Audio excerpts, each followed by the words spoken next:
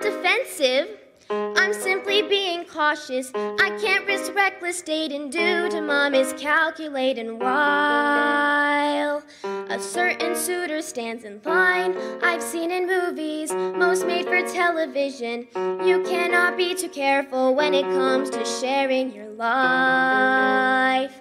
I could end up a miserable wife. I'm sorry, girls, but he could be criminal. Some sort of psychopath who escaped from an institution somewhere where they don't have girls. He could have masterminded some way to find me.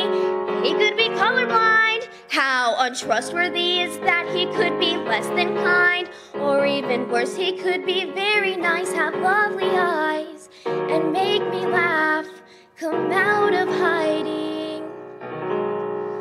What do I do with that? Oh God, what if when he sees me, I like him and he knows it? What if he opens up a door and I can't close it?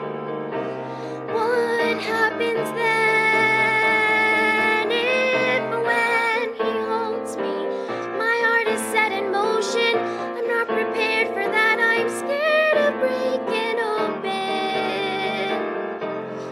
But still